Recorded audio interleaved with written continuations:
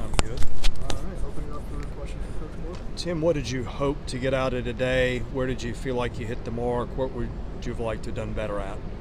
Well, just play. I mean, 3 weeks into it, so playing an opponent helps us get you information, gives the kids information, which we need.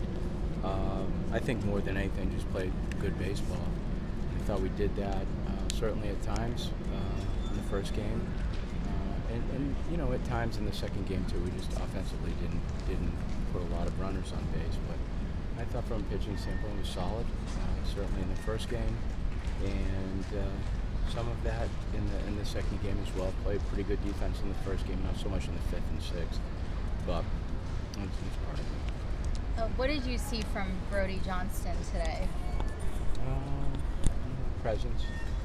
I feel like he belongs.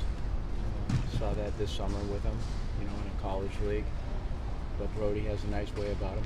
He feels like he can step on the field and help his team, both defensively and offensively. There's a feeling to him that is unique.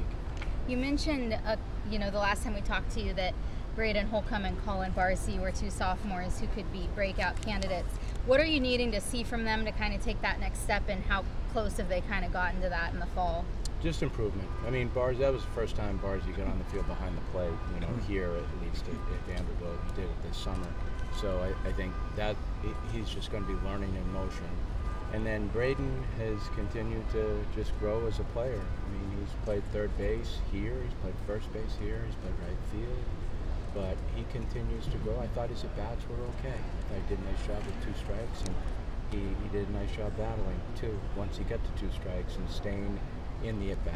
So, pretty good day for him. Your hitters see a lot of 94, 95, 96 in practice. How helpful was it to see maybe some different stuff, a lot more breaking pitches? And was the choice of opponent intentional for that reason?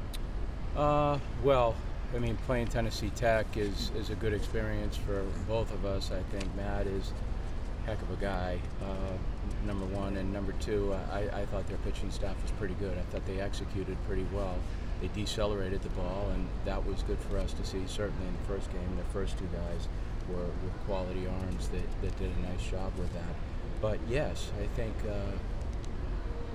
as a hitter, you get lost in training and practicing probably more against velocity, and when it gets right down to it, it's a mix of, it's your ability to be able to get into the ground and be able to delay your hands in order to make a move to the ball. So the more of that you see, the better. I thought there were some panic swings up there at certain times, but I think we haven't played a whole lot, so I think this was actually the 4th time that we've played.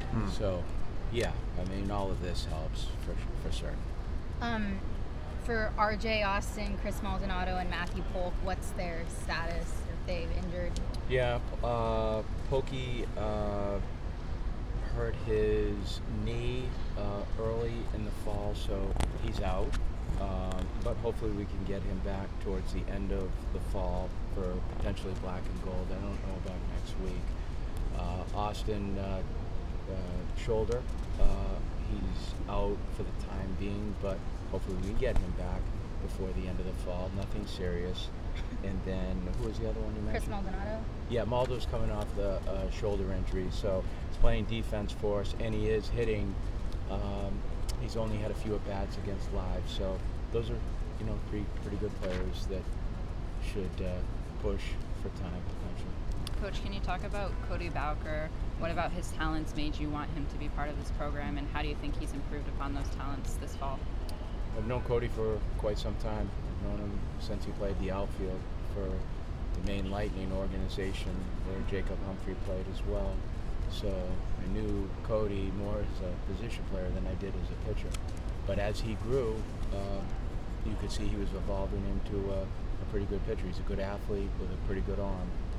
And I've always liked the family. I liked him. And we got a call from his coach at Georgetown last year that was just an opportunity that we felt was worth it because we had some history with the kid. But he keeps evolving too. He hasn't pitched that long, so he's a kid that continues to grow. What do you think that some of the freshman pitchers, Shorey, Barton, and England Bryan, what can they bring to your team this year? We'll see.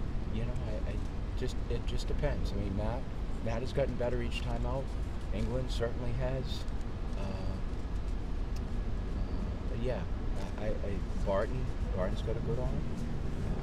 I like the way they competed out there. I thought they were good. So hopefully they can give us some innings because I think they're capable.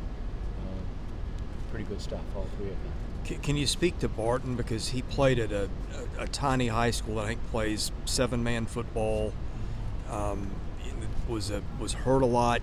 I'm not going to say a pop-up prospect because it might do him injustice, but a guy that certainly rose quickly on the radar before the draft and everything. Just talk about that journey of him getting healthy and him getting here. Well, he'd been on our radar for a time because of his arm strength and his ability to pitch. I think he's got a good presence about him. I do. He doesn't feel like a freshman, but the arm injury kind of slowed him up to him being late into the high school season, which may have made the difference on whether he's here or not. Yeah. But we're glad he's here. He certainly has a chance to really develop inside the program. He's a smart kid, pays attention, he's conscientious. I think he's tough, at least in the short amount of time that he's been here. His teammates respect him, and I think he got out of that inning tonight. I thought that was good. First and third, 1 out, got 2 strikeouts at the top of the lineup. So, yeah, I like Huddy. With your new staff, is there anything you're kind of changing with your approach offensively, or what you're trying to do at the plate? Well, I think when you have new people, personalities are new and backgrounds are a little bit new. So yeah, I'm sure there's some things that we're doing a little bit differently. Jason has a lot of experience in the college game, and Ty does too for a young kid. So they bring something to the table. We didn't see Ethan McElvain tonight. How's he done? Good. Ethan's good. He's throwing. Just started throwing bullpens. So J.D. Thompson, just bringing them along. Slower. Ginther, same thing. So won't see them pitch competitively in games or against us. Just get them ramped up for the season.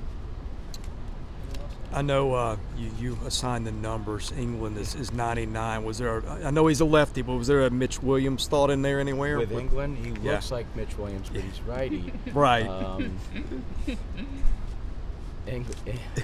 Was that coincidental? Are you telling me that's coincidental, or would that? I just gave it to him. I think he has that type of personality. He's got this big USA belt buckle that he wears around campus, and I'll just stop right there. He's fun. He's a lot of fun. He's got a unique personality. He's cool kid. Glad we have him for sure. I think he's going to really develop. I like that kid. Thank you guys. Yeah. Thanks, man.